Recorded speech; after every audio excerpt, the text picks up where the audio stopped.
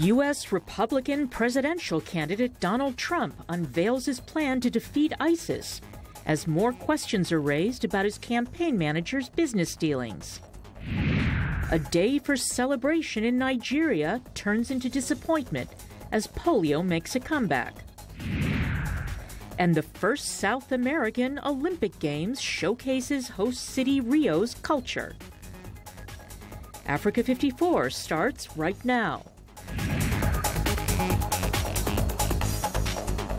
Good evening and welcome. I'm Vincent Makori. This is Africa 54. Now we'll have those stories in a moment. But first, we begin with a tragic mistake made in Yemen. A Saudi-led coalition airstrike hit a hospital in Yemen's northern Hajj province Monday, killing more than a dozen people and wounding at least 20 others. The hospital is run by the international humanitarian organization Doctors Without Borders. The hospital's director, Ibrahim Aram, says 15 people were killed, including 3 foreign physicians. Aram says 3 other medical personnel were among the wounded and that 3 other staffers had limbs amputated. The coalition airstrike came just 2 days after similar Saudi airstrikes hit a residential area near the Saudi border, killing at least 19 people, most of them children, in a school. The non-government organization has denounced the attack on the hospital full of patients. It says the bombing in Hajj was the 4th such attack against an MSF facility in the past 12 months. Now turning to East Africa, speaking at Monday's inauguration of the Transitional National Legislative Assembly, South Sudanese President Salva Kiir called on legislators to work together in a spirit of tolerance and cooperation. Mr. Kiir stressed that the government has not announced its objection to a resolution adopted by the UN Security Council for the deployment of a 4,000-strong protection force in Juba. Kiir also says an investigation will be launched into the circumstances that led to the outbreak of violence in Juba last month. President Kiir said a commission of inquiry will be tasked with investigations. Kiir reiterated that cooperation is the key to peace as he addressed several pressing issues. You will not achieve what the people of South Sudan expect of you if you do not work together and support its new leadership. Therefore, I call upon you all, honorable members, to tolerate each other and cooperate amongst yourselves so that you do what is expected of you in the coming months.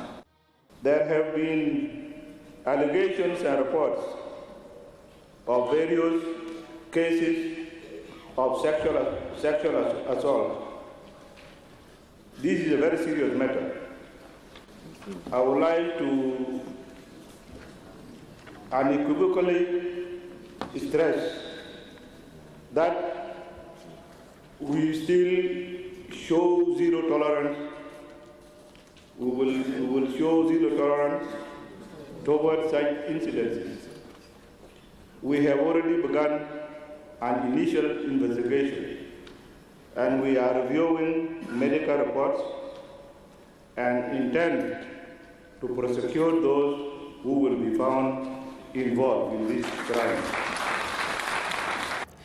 Well, President Kiir says he understands these concerns regarding the safety and the well-being of NGO staffers, aid and medical agencies and displaced South Sudanese in camps, adding that he had instructed all ministers in the security sector and the Interior Ministry to create a safe environment across the country. Now, talks to secure a lasting ceasefire in Sudan's 3 warring regions under a roadmap for peace have collapsed in less than a week after they began.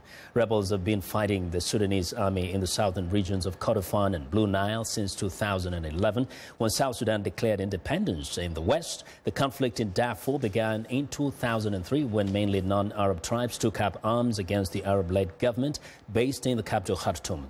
Last week, rebel and opposition groups agreed to a roadmap for ceasefire talks and political reconciliation brokered by the African Union and already accepted by the government, the first such agreement since the fighting began in the south of Sudan. Ceasefire talks began immediately after. Now for more on the Sudan peace effort, Suleiman Akwa Minawi, leader of the opposition group Sudanese Liberation Army, joins me by phone from Kampala, Uganda. Good evening, Mr. Minawi. Yes, actually, I am in Arkuminawi. Yes, traditionally, I'm calling People call you Mini Minawi. I know that is how well you how mostly you're known, Mr. Mini Minawi. Now there has been a blame game here. The government lead negotiator blames you, the opposition, for the collapse of these talks. You guys blame them. How about we just do away with the blame game? What are the real sticking points in this peace process that have made it difficult for you to continue just 1 week after they began? Thank you very much. Also, I would like to extend my thanks to all listeners of the VOA News. Yes, true. We had signed a roadmap after the difficulties that have been happening from the March up to August. When we signed that roadmap, it was a signal, a signal and very positive signal that we sent to all our people and the international community, including the United States government has played a very good role in order to organize that meetings, including the mediator. But immediately after, we enter to the practical issues, which is the cessation of hostilities and the humanitarian solutions that open the gate to the political and wider political negotiations. Unfortunately, the government just stand on its own shelter or its own trench that is not ready to offer any concessions that we did as the movement.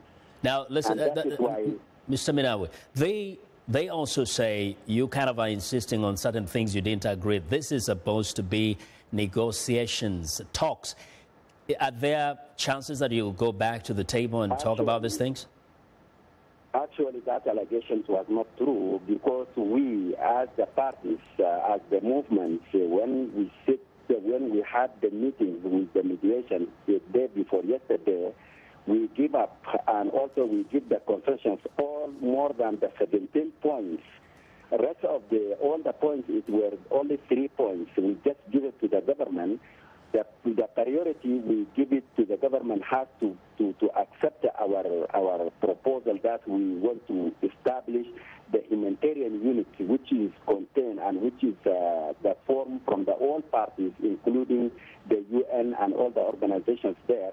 This is rejected by the government. This was the main issue that collapsed all this process, and that is why government was not ready to coordinate and not ready to cooperate with the other parties, which is they call us to incorporate with their all standing institution, which is Mr. Minawi. Mr. Minawi, we'll follow up to see if there will be some success in the coming days. Thank you very much for joining us today.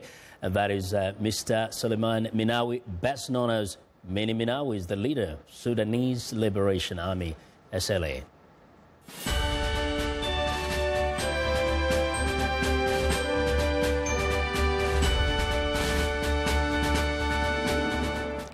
Well, Republican presidential nominee Donald Trump outlined his policy for fighting terrorism during a campaign stop Monday in Ohio. Trump claims his Democratic rival Hillary Clinton would be unable to prevent terrorist attacks or defeat Islamic State militants in the Middle East. Meanwhile, Clinton campaigned in Pennsylvania with Vice President Joe Biden, who praised her experience. VOA's Zlatitsa Hoke reports.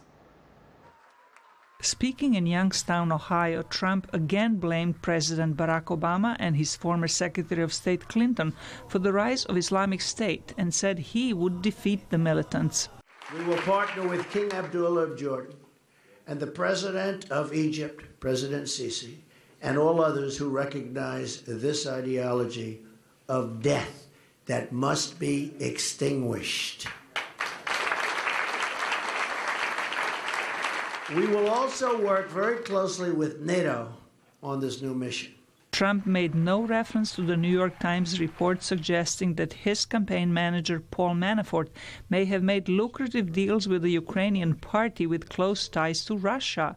Manafort denied receiving any payments from the party, but his past business links with Russia are now under tight scrutiny. The Republican Party launched its first election campaign in Israel on Monday to try to convince some 300,000 American-Israeli dual citizens to vote for Trump. They don't know, they don't even remember that they can vote, and this time we're going to convince them that they have to go out and vote because their number one issue, their only issue, is who will be better president to the Israeli government. Some of these dual citizens are from the battleground state of Pennsylvania, where Clinton campaigned on Monday. I know some of you may have friends up here in northeastern Pennsylvania who are thinking about voting for Trump. You know, I know. Friends should not let friends vote for Trump. Vice President Joe Biden was with Clinton at a rally in Scranton. Trump's ideas are not only profoundly wrong, they're very dangerous and they're very un-American. They reveal a profound ignorance of our Constitution. It's a recipe for playing in the hands of terrorists and their propaganda. An average of recent national polls indicates that Clinton has a lead of nearly 7 percentage points over Trump. Zlatica Hoke, VOA News, Washington. Well, we want to know what you think about Africa 54 and the stories we cover. Join the conversation on Facebook. The address is Africa54, and check out our headlines 24/7 on voaafrica.com. Find me on Twitter at VOA Vincent Makori. Coming up, global war against polio suffers a setback in Nigeria. Stay with us.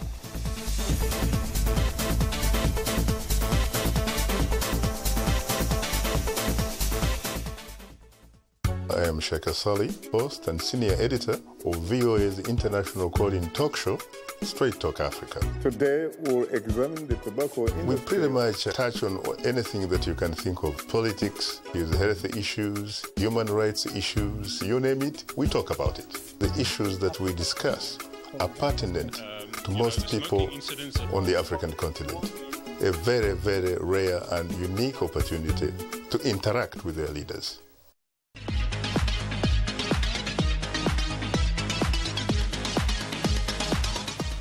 Well, it's time for our health report, and joining us now is Africa 54 health correspondent Lina Mudu with an update on Zika. That's right, Vincent. The Zika virus has been found in the semen of an Italian man 6 months after his first symptoms, twice as long as in previously reported cases. Doctors at the Spallanzani Institute for Infectious Diseases in Rome say it pointed to the possibility that the virus was reproducing itself in the male genital tract. Current guidelines recommend infected patients should use condoms or abstain from sex for at least 6 months after the onset of symptoms. The doctors say in light of this new evidence, an extension of this recommendation might be advised, as well as the continued testing of semen after 6 months. Zika is spread by mosquitoes and is suspected of leading to babies being born with underdeveloped brains. Africa was set to celebrate its 2-year anniversary of being polio-free when the Nigerian government reported that 2 children have been paralyzed by the disease. The country is launching a massive polio vaccination program, which began on Monday. VOA's Carol Pearson reports on the challenges Nigeria and other countries face in getting to 0 cases of polio. The polio virus struck Nigeria again. It's the last country in Africa where this crippling virus exists. Now in the north, 2 children are paralyzed for life. The north is where Boko Haram militants have made vaccination campaigns dangerous. Dr. Mohammed Ali Pate helped establish trust with tribal leaders. He continues to work to end polio in his home country. That trust, we have maintained it. Shigeri Foundation, with support from Bill and Melinda Gates Foundation, is continuing to work on community engagement through the Northern Traditional Leaders Committee on Primary Health Care and Polio Eradication, and that will continue. Nigeria's partners in polio eradication have redoubled their support to help Nigeria end polio. From the Centers for Disease Control, John Vertefe spoke by Skype. The changes that have been made over the last couple of years in the polio program in Nigeria resulted in a very professional operation that is able to deliver this response. While Nigeria has experienced a setback, the world is very close to eradicating polio. Only 23 cases have been reported so far in 2016. At one time, Polio would kill or cripple 500,000 people a year. Only 2 other countries are reporting polio, Pakistan and Afghanistan. Pate says the effort to end polio exemplifies what a global partnership can actually accomplish. Carol Pearson, VOA News, Washington. Joining us live via Skype from Geneva, Switzerland is Oliver Christian Rosenbauer, spokesperson for polio eradication with the World Health Organization. Mr. Rosenbauer, welcome to the show. Thank you. Thank you for having me. So as Africa was 1 year away from being polio-free, declared by the WHO, we have to reset the clock back and wait another 3 years, right? Yes, to be officially certified polio-free as a continent, you need to have 3 years without any polio cases. And confirmation last week of 2 children being paralyzed by this disease again is tragic. But what we're dealing with is really the last remaining reservoir of this crippling virus. If you look back 20 years ago in 1996, Nelson Mandela launched a massive continental campaign called Kick Polio Out of Africa. At that time, every single year, 75,000 children were paralyzed by this disease in every African country. And now we've got it cornered, thanks to the leadership and engagement of African leaders right across the continent, to one relatively geographically limited reservoir where the virus still exists. And the key will now be to knock it out there as rapidly as possible. So while Africa has to wait 3 more years for being certified polio-free, hopefully this will happen, what does this mean for the global fight against polio? I think for the global fight, it really shows 2 things. Number one is it's not easy to eradicate a disease from the world. It's only been done one time before with smallpox in the 1970s. This is a virus that hides in places and then suddenly pops up again. The other thing that we need to learn from it is we really need to double our determination, because every single child that is now paralyzed by polio must be a reminder to us in the world this is an unnecessary paralysis. We have a vaccine available that protects children, and every child anywhere has a right to be vaccinated and protected from this terrible disease. And that is the goal. We've got it down, the virus, to the lowest levels we've ever had it. We haven't seen polio at all anywhere in Africa for more than 2 years.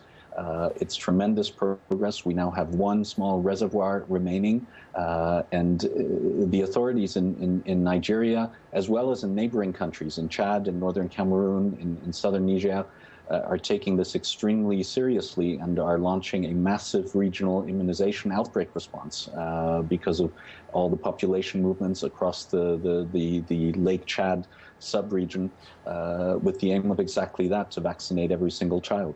And quickly, Oliver, what needs to be scaled up in this immunization campaign? I think the full engagement of all communities, that will be the key to no matter where children live, whether they live in fully accessible areas. In some areas of the region, you have some conflict. Safe passage of vaccination teams must be assured. No matter where a child lives, they have the right to be protected, and that will be the key now. Okay, Oliver Rosenbauer, thank you so much for joining us. Thank you. And that was Oliver Christian Rosenbauer, is spokesperson for polio eradication with the World Health Organization. And that's our health report for today. To stay in touch for more, find me on Twitter at Lenore Moudou. Back to you, Vincent. Well, Lenore, thank you very much, and be sure to watch Lenore Moudou's health updates every Tuesday and Thursday right here on Africa 54. Now, the Fab Lab movement continues to sweep Africa. These digital workshops have been opening across the continent, including one in Ivory Coast for young children called the Barbie Lab. Kids there are learning to use open source software and build new electronic devices from e-waste. Emily Eob reports from Abidjan. Some of these children are just 10 years old, but they are already learning the ABCs of digital animation. This is the Baby Lab, a play on words with Baby, Abidjan's nickname. The lab aims to bridge the digital divide in one of the city's poorest neighborhoods, Abobo. The lab was created 2 years ago by a few IT engineers who also volunteered to teach. Digital technology is still reserved for the elite. We think it belongs to everyone. It is something everyone should master, especially coding, which is the language of the 21st century. Similar fab labs or fabrication laboratories have opened up across the continent, including in nearby Burkina Faso, Togo, Mali, and Senegal. The Baby Lab received donations from a French bank and the French government to buy computers, but it remains mostly self-funded. The philosophy of the lab is circular economy. Nothing is wasted, everything can be transformed. Today I am dismantling these hard drives, which are broken and cannot be repaired, to make clocks. The clocks will then be sold to help finance the Baby Lab. Computer frames turn into furnitures, keyboard keys turn into bracelets, or jerry cans turn into low-cost computers. The Baby Lab wants to inspire children to think out of the box and work together. When 12 years old, Awa Traoré walked into the lab last year, she had little knowledge of electronics. She has no computer at home. Now, she assembles this electric car in just a few minutes. I learned to create my own website using HTML. I learned electronic music. I want to be an IT engineer and teach children electronic music everywhere in the world.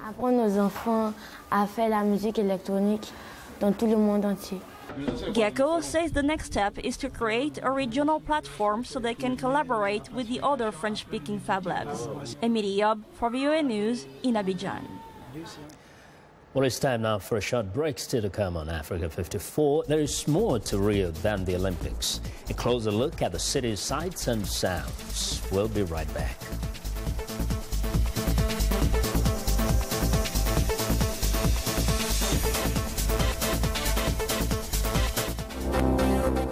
If you've just joined us, I'm Mariama Diallo, and here is a quick recap of today's headlines. In Nigeria, preferential currency exchange rate given to Hajj pilgrims even as the value of the naira falls dramatically against the dollar. In Gabon, opposition parties support opposition leader Jean Ping challenging President Ali Bongo during the August 27th presidential elections. In Mozambique, residents at Tingong Hamen create a water reservoir in the hopes of storing water during the rainy season on the heels of a prolonged drought. In South Sudan, President Salva Kiir considers strengthening the UN force after it faced criticism for failing to protect civilians in Juba. That's all for today. Thanks for watching. We'll see you next time.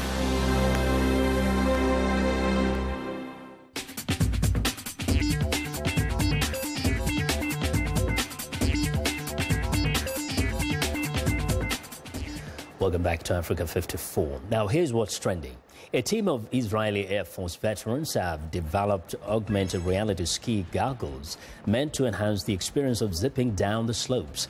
The developers tapped into their years of experience creating augmented reality visors for fighter pilots, along with their passion for outdoor sports. The technology could ultimately be embedded in other types of eyewear for various outdoor sports. A simple eye or head movement clicks on the icons displayed on the lenses. It can work both online, connected through a cellular phone, or offline. Now, next up, Pakistan's biggest port city of Karachi is widely considered to be unsafe, not just for tourists, but for locals too. Attempting to dispel that perception is the Super Savari Express, claimed to be Karachi's first and only guided bus tour. The unique excursion guides locals and foreign visitors to the megacity's supposedly off-limits areas.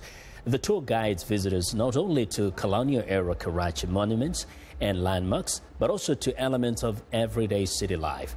This trip also includes visits to Karachi's newer additions like this street art.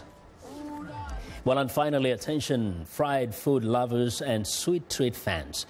That distinctly all-American State Fair staple, the deep-fried Twinkie, is now yours to buy at the grocery store. Hostess is launching the dessert as a prepackaged frozen good. Regular Twinkies are doused in cake funnel, batter and oil, frozen and shipped to stores. To eat, you can either bake them in a traditional oven or pop them in a toaster oven or your own deep fryer. They run about 220 calories each, which frankly isn't half as bad as expected. And that is what is trending today. Now, the 2016 Rio de Janeiro Olympics is the first Olympics hosted on the South American continent, a part of the world rich with cultural heritage. With that in mind, Jeff Swyker takes us from the beaches to the nightlife of Rio to give you a taste of what this diverse city has to offer the Olympics visitor. What is there to do in between sporting events in Rio de Janeiro? A lot. You are in one of the most exotic cities in the world. First, you can head out to world-famous Copacabana Beach for a stroll along the surf and the incredible view, or kick a soccer ball around with friends. The more adventurous can jump into a pickup volleyball game on the sand. Hungry? You can always have lunch in one of the many cafes along the promenade and soak in some live entertainment. Of course, there is always shopping on the beach. The salesmen come to you. Vince Cortin and his family are from Belgium. They were here during the World Cup 2 years ago and were so impressed they decided to come back for the Olympics. Rio is a fantastic city. Of course, we have the Olympics, but you have fantastic bars, restaurants, music, meeting people, and for the time being, so international, so we love it. At night is when Rio de Janeiro really comes alive. For the nightlife, you head to Lapa, the old Portuguese quarter of town, full of bars and music venues of all kinds. The 18th century aqueduct, one of the city's landmarks, was built to carry water from the Carioca River to Santa Teresa in the hills. Today, it is a cable car bridge. Tonight, the party spills out into the streets as fans watch a soccer match. Nick Brown is a Brazilian-American from Miami. You know, everyone's just so happy and so cheerful, and seeing people from all over the world, you know, like uniting and being friends and partying together and just, you know, exploring everything and, you know, everything. After the match, a night on the town would not be complete without a taste of authentic Brazilian samba. And for that, you head to Carioca de Gema, where the music is hot and the crowd is hotter.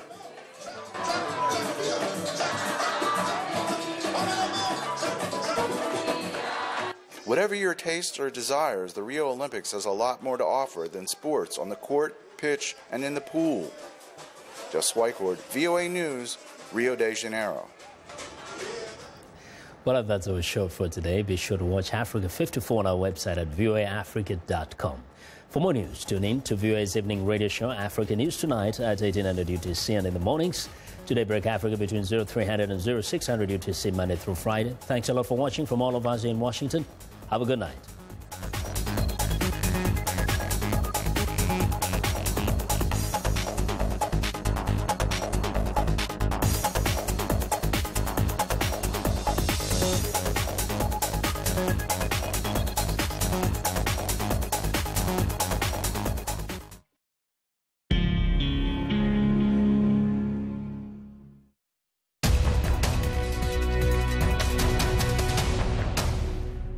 Welcome to the Voice of America's Newswords.